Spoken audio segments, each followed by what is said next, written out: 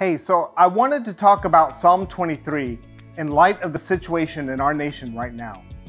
This is not meant to be a true commentary and not a teaching, but rather how I read this in our world right now. This chapter was brought up in our church's prayer time on Wednesday, so I've been thinking about it. So the first verse says, "The Lord is my shepherd." This is written for believers.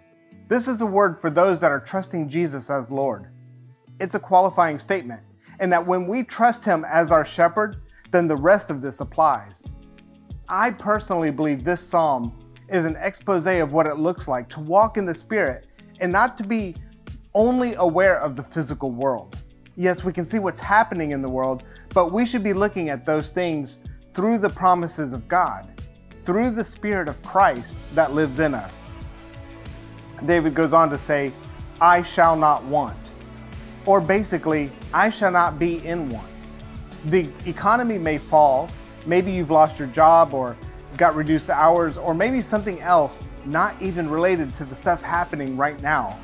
But our employers are not our providers. Our jobs are not our source, and the economy does not dictate how we are doing. Well, at least not when we are trusting Jesus as our shepherd. He is our provider, period. Verse 2 goes on to say, "He makes me lie down in green pastures. He leads me beside the still waters." This is about peace. Even when the world is in chaos around us, when we don't understand what is happening, when we feel lied to by leaders and we don't know who to trust, we can still have peace. The world does not dictate how I feel. And when I can fully trust God, I have peace. I don't worry that I might accidentally take the mark or worry about what a cashless society may mean or whatever else is going around. But I can trust God for wisdom. I can understand those things, and I can still lean on God for that wisdom, protection, and knowledge. I don't have to worry that I may be misunderstood or that I must defend my viewpoint. I know that God is my justice, and in the midst of turmoil in this world, I experience peace. Not because the storm isn't coming, but because He who can either sleep through the storm or calm the storm is in me. Verse 3 goes on, "He restores my soul." We can feel weary when we haven't been walking in the Spirit. A lot of people are so tired of what's going on right now, and that's okay. I want the world to get fixed too, but we don't have to be subject to those feelings of helplessness, exhaustion, or just wanting to give up. If you've gotten caught up in the media or have had fear or anxiety, that's okay. Maybe you haven't been looking at the situation through the Spirit. It can be hard to trust Jesus in all situations, but He restores our souls. When we shift to walking in the Spirit, there's a refreshing that just washes over us. Our emotions don't shift with every new story that surfaces. He is restoring our souls. Like Romans 12:2 says, we are being less conformed to the world, and our minds are being transformed to be more like Christ. David goes on to say, "He leads me in the paths of righteousness for His name's sake." We so often think of being led in righteousness as being led to live without sin. And that's true. But what I am thinking of specifically as I read this, and am cognizant of today's social climate, I believe God can lead us in how to respond to people without sin. Or better, how to respond and interact with people in love. He leads us in love. He can lead our responses, our thoughts, our words. When we surrender to Him, we can and we will respond out of love, His love, even when it feels really, really hard to love. "Yea, though I walk through the valley of the shadow of death, I will fear no evil, for You are with me. Your rod and Your staff, they comfort me."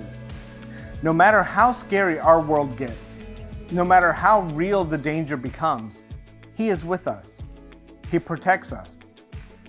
He is on our side. And when we find ourselves having to traverse dangerous territory, we don't have to be in fear. Instead of being in fear, we can find ourselves in Him. He is always with us. Let's trust Him to do what He says He will do. And in verse 5 it says, "You prepare a table before me in the presence of my enemies." In the midst of evil, in the middle of hate, in the middle of everything going wrong, our shepherd prepares a table. He provides for us, fellowships with us. This isn't a meal on the run, but a leisurely meal.